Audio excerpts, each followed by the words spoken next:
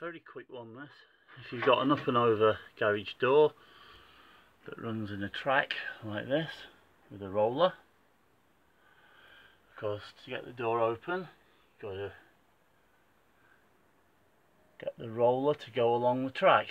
Now if you want to get your garage door dead in the water to actually prevent it being opened full stop, the easiest thing to do is to find yourself a nice padlock that's suitably sized so it can go in the track there, and get yourself a drill and drill a hole through there.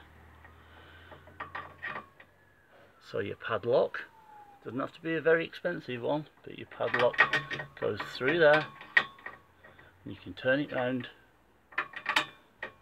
and you can secure it. Now that will physically prevent the door opening. Now if a marauder does intend to rip your door off its hinges, then that's not going to help very much.